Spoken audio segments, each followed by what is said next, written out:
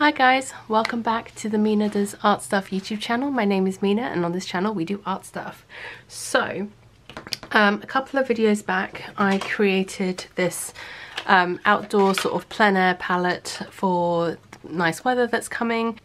And I was thinking, I've got some really lovely watercolour sketchbooks and things like that, but a lot of them have a lot of sort of like, you know, there's always that pressure to like not to mess things up and things like that, and I just wanted a really low pressure, easy to use, like I don't have to worry about messing it up kind of sketchbook.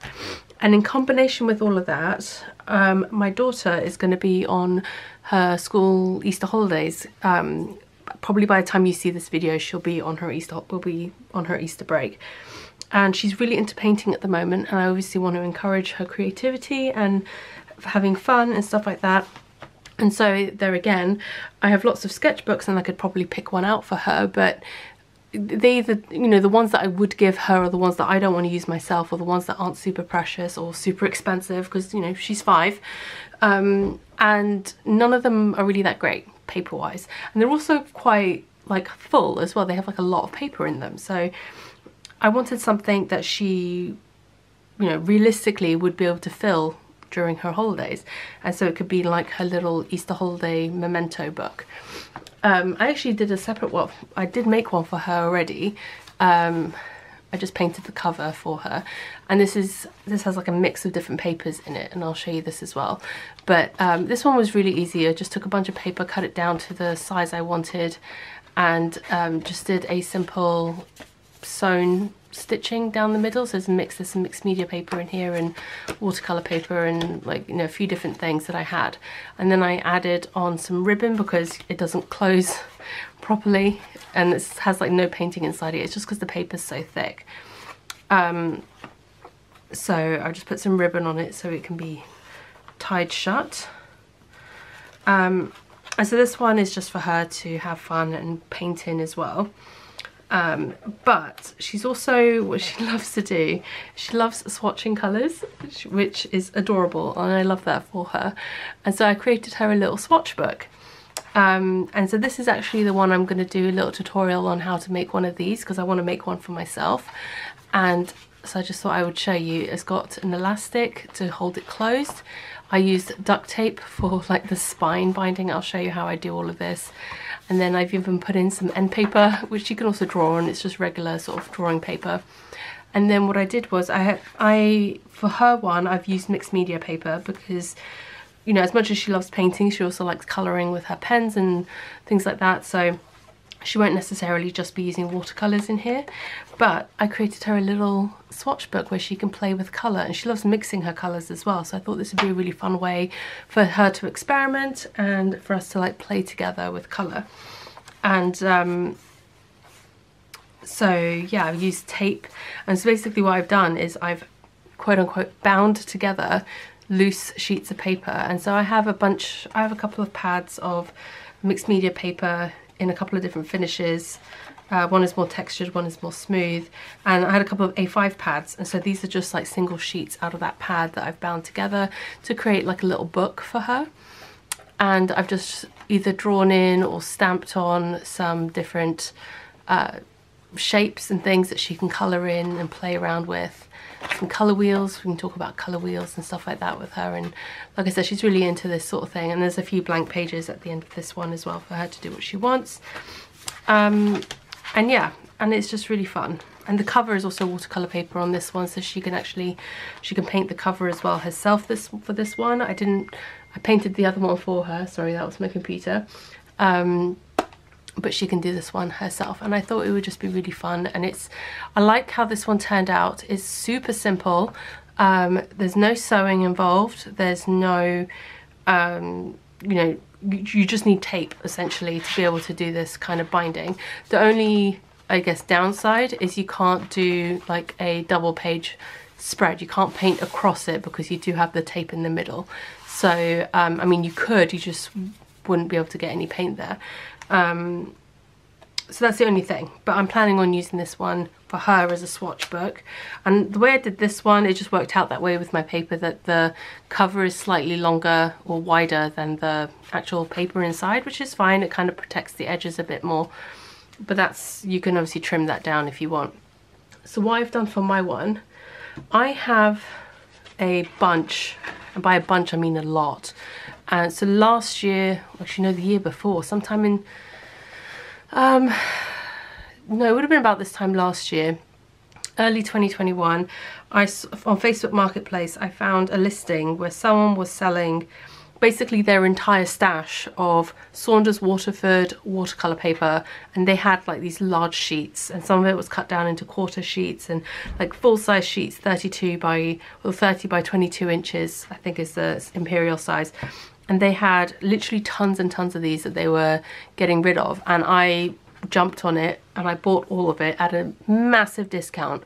It would have been, it was something like 15 or 20% of how much it would have cost to buy all of that paper brand new. So I have a ton of this paper, essentially, is what I'm getting at.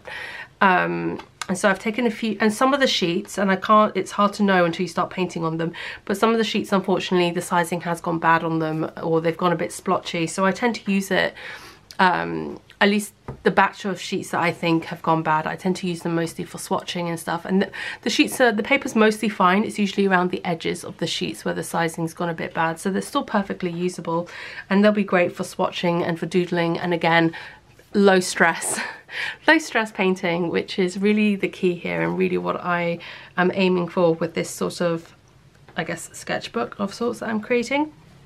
And I might not actually put all these pages in, because that is quite a lot. I might turn this into 2 sketchbooks, we'll see. And yeah, so what I've done is I've cut down the sheets that I had to A5 size. And there were some offcuts, but whatever you do, if you're cutting down paper, especially cotton paper, don't throw away your offcuts.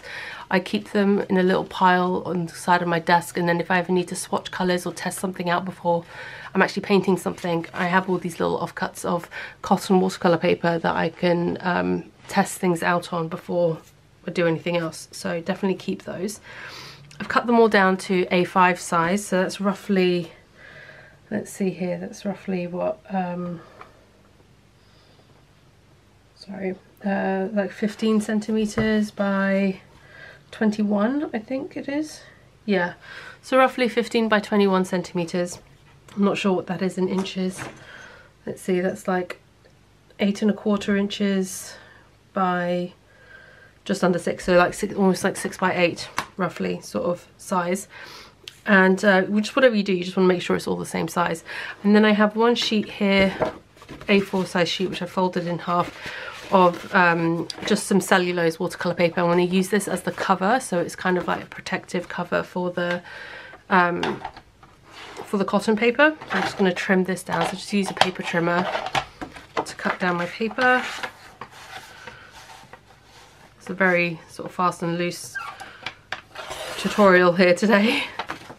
And then I'm also going to put in some coloured paper as kind of like end paper, and I decided to go with a nice bright yellow. Also matches the duct tape that I'm going to be using.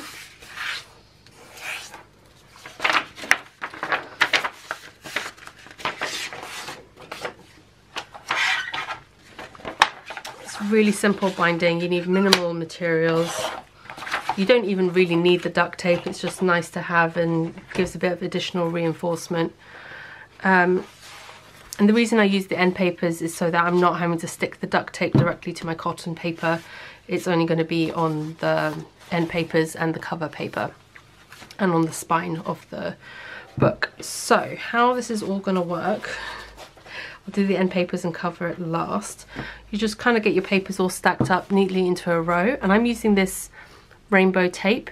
Now you could use washi tape if you wanted, however with watercolor paper, washi tape in general is fairly low tack, so there's always the risk that the tape could peel off at some point and the papers come loose. So this is actually proper tape, like actual sellotape, but so it's more sticky, and it's got it just has a rainbow pattern on it. I can't remember where I even got this from, to be honest. I got this years ago and I have a roll of it left. So I'm just going to be using this to tape my pages together, so you can use whatever tape you'd like. So all I'm going to do, just got a stack of paper there, and because I'm planning on using both sides, I don't really mind which sides. I don't even, at this point I can't tell which side is which, so I actually just find it easier to do it this way. Just want the pages to butt up against each other, and you're just going to take your tape and somewhat carefully, you can always trim it down I guess if it goes over the edge, and somewhat straight hopefully. I'm using the cutting mat underneath it as kind of like a guide for my making sure everything's lined up.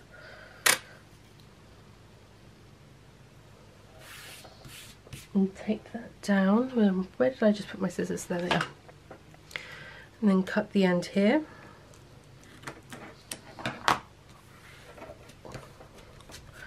That's the first two pages taped together. You bring in the next one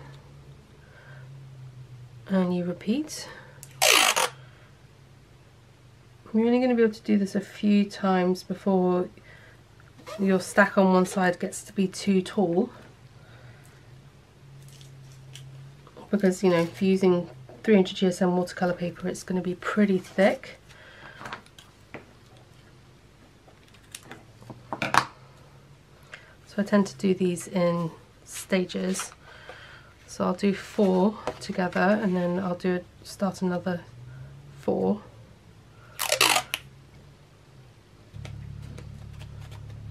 And if you have any extra tape hanging off the end, you can just trim that off with your scissors,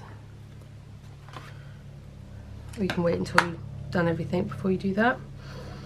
Okay, so that's the first 4. I'm going to do this, I'm going to keep repeating this now until I've got all the pages I want taped together, and then I'm just going to fast forward this bit and I'll catch up with you guys once I've done that. Hey guys, I quickly wanted to come on and do this voiceover just to let you know that whilst this tape worked really well on the mixed media paper for the book that I made for my daughter, it did not stick well to cotton paper at all. I've experimented with a couple of different tapes since filming this video, and I found a thinner duct tape type tape which definitely works, but it makes the spine extra bulky because obviously duct tape's a lot thicker than regular tape. And but then I found a different kind of washi tape, sorry, that's a bit stickier than the washi tape I regularly use, and it's a bit wider, so it's about a 1 inch wide washi tape, and that's worked really well so far to hold it together. So what I would say is, depending on the kind of paper that you're using for your sketchbook, if it's cotton, then I would say to experiment a little bit and test it out on some like scrap pieces of the paper that you're planning on using to make sure that the tape is going to hold. Because what I found was, after I made this book, and you won't really see it in this video because it wasn't until after I finished filming that I figured it out, that in use the tape started peeling up naturally on its own just because it wasn't sticking to the cotton paper that well. Whereas it was sticking perfectly fine and it's holding up great on the mixed media paper. So like I said, just experiment with different tapes and see which one holds best on whatever paper it is that you're planning on using for your sketchbooks before you commit to doing all of it with a tape that doesn't then hold. But the process is basically the same. You just want to find a tape that's going to be sticky enough to hold your paper without peeling up all the time. All right, I'll let you get back to past me. Okay, so I now have things stacked up into like sets of 4 sheets, as it were.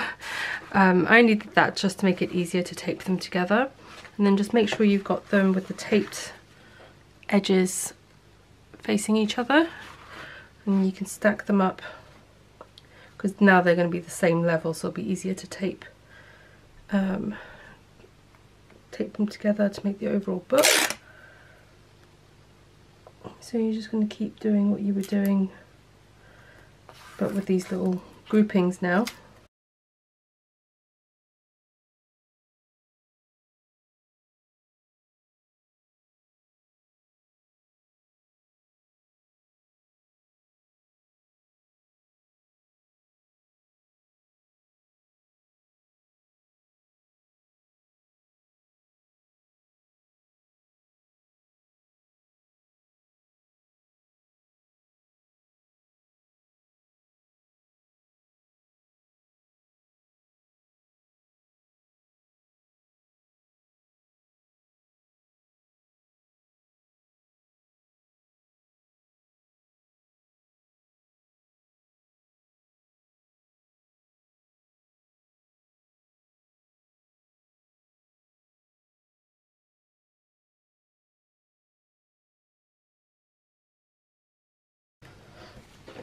like I said, with tape, it's probably not the most ideal with watercolor paper, especially if you're using good quality paper like here.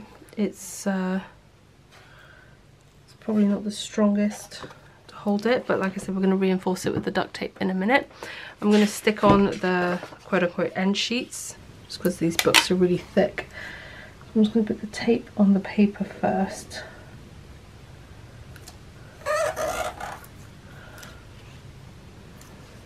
It should stick on this paper pretty well. And then stick it onto the end of the watercolor stack.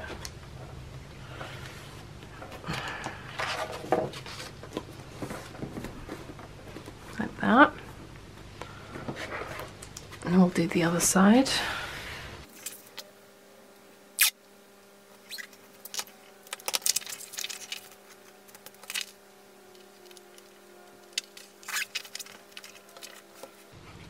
Alright, okay, so that is all done. So this, I guess, in the bookbinding terminology would be referred to as your text block, I guess.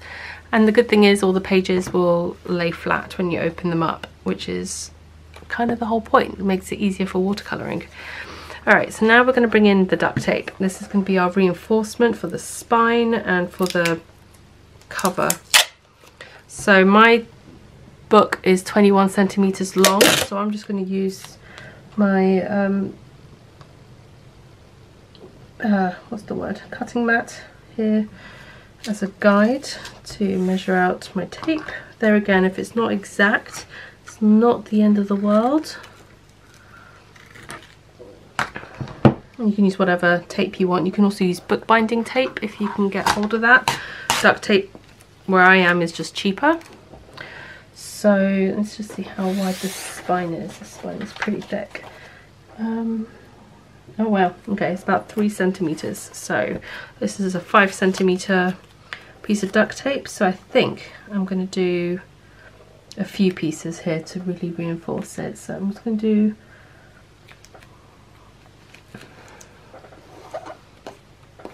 like a roughly 1 centimeter on one side, and then turn the book over and then pushing down onto the table so it creates a nice flat edge against the spine as I roll it up onto the duct tape and then down onto the other side.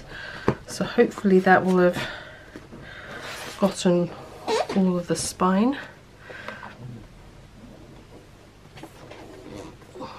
You could get really fancy with this and use glue and all sorts, but like I said, I wanted this to be simple, easy, minimal supplies needed.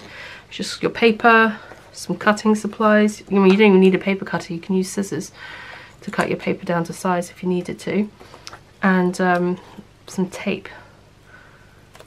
I would really recommend duct tape if you can get it, just because, or some kind of really strong wide tape for this back part, just to really get a strong like seal on it. And use the watercolor paper cover that I cut down to size to and tape that on. And I'm going to use the duct tape for this. I'm going to use the duct tape on the outside, and then I'll also use duct tape on the inside between this end page and the cover to really secure it on. So I think what I'm going to do, pop the tape onto the paper first. Let's get this lined up a bit better. There again, a cutting mat is not 100% necessary either, it just can be a bit helpful. Okay.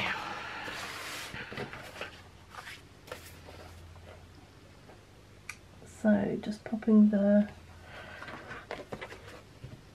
book on it.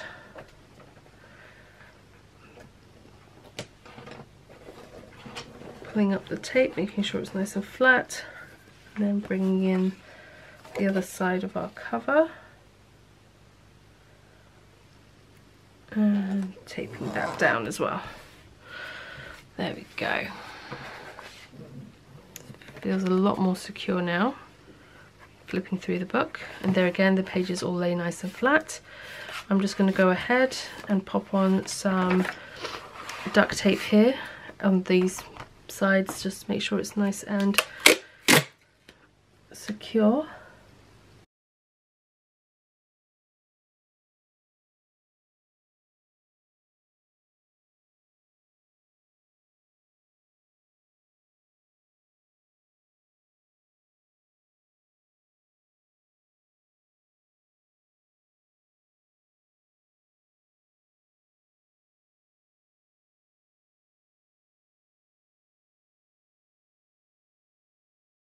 Okay, there we go.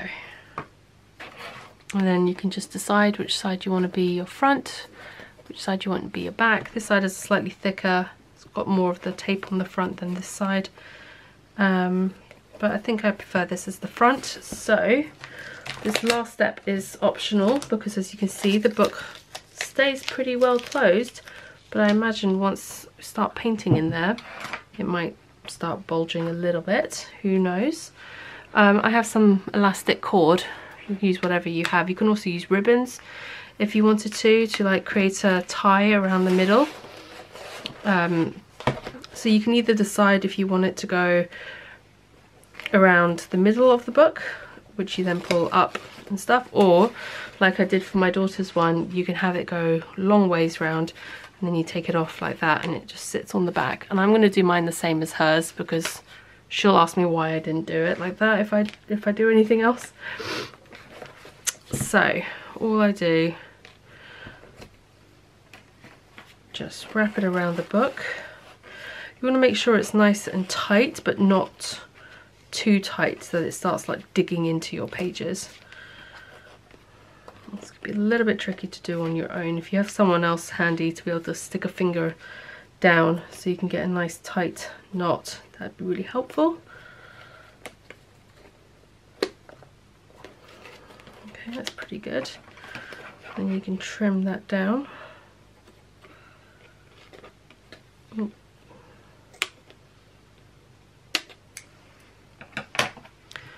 And then just move the knot roughly into the middle. And then just to secure it in place, I'm just going to use a bit of duct tape, because why not? I guess if you wanted to do it lengthwise, you could have taped it into the spine to keep it secure. But that is obviously, you can do whatever you want with this book. It's your book. I've watched a bunch of different tutorials on bookbinding, simple bookbinding, no-sew bookbinding, but a lot of them still used tools and supplies that I just didn't have on hand, and I didn't want to go buying a bunch of stuff. The only thing I bought for this project was duct tape.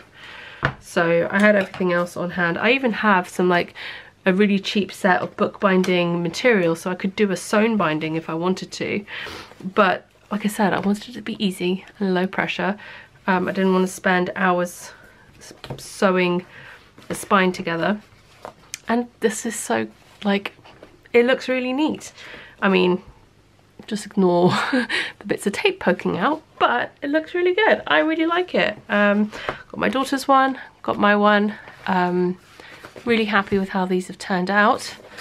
And yeah, I'll be back to show you how I use it. I'll probably do a little flip through once it's full. I'm hopeful that I'll be able to get a few paintings done over the Easter holidays and into the summer months. And yeah, like I said, it's a low stress, easy, fun thing to play around with. So I hope you found this useful. If you do give this a go, let me know how you find it. Let me know, have you tried this type of bookbinding before? I haven't seen a tutorial on YouTube on this particular method. I might have just missed it. I'm sure it's out there. I'm sure I'm not the first person to think of this, but I'd be really curious as to what you think. Have you tried bookbinding of any kind before? I've tried a Coptic stitch binding before, which was fun but very time consuming. I've tried the saddle stitch binding, which I did one version of in this little book that I did for my daughter. And now I've done this method with tape, which by far, hands down, has been the quickest and the easiest method that that doesn't require a lot of tools. I think that's the other thing. I just cleared a bit of space on my desk, and since I'm planning on using this little sketchbook with this palette of paints, why not use this to create a fun little cover. I'm not entirely sure what I'm going to paint. I'm probably just going to do something a bit on the abstract side of things. So let's just plop some water onto the cover. Actually, what I'm going to do, I've just got a sheet of paper here just to protect the inner pages, because I'm probably going to make a bit of a mess. I'm just putting some clean water down. And bear in mind the cover is just some cellulose paper, so it's not cotton paper. It's not going to behave the same as cotton paper does. Okay.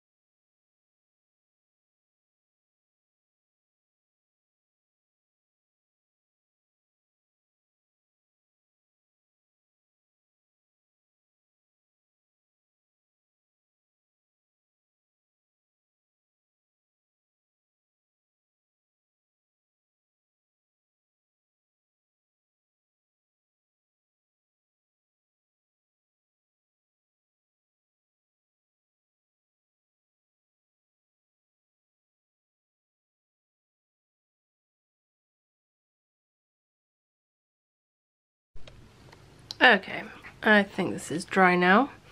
Looks mostly dry. Whilst I was waiting for this to dry, I just thought, hey, why not? Let's just do a little swatching rainbow, as I call it, of all the colours in the palette. This is just some of the scrap paper I had from creating the watercolour sketchbook. As you can see, the sizing in this scrap pieces seem to be fine. There's no weird textures coming through.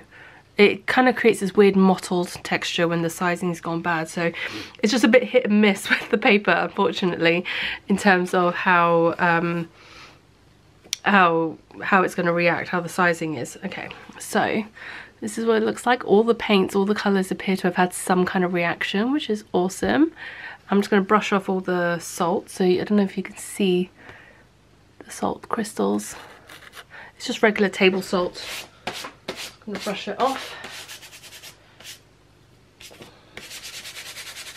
You really want to make sure that your paints are dry before you do this, so you don't smear anything. And that's my finished cover. I might stamp something on it as well, like what was I calling this? Like a stress-free,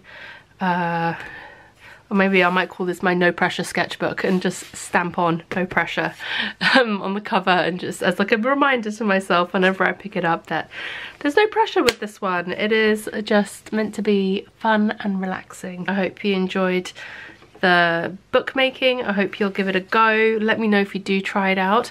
Like I said, you can experiment with what kind of tape you use for binding the pages.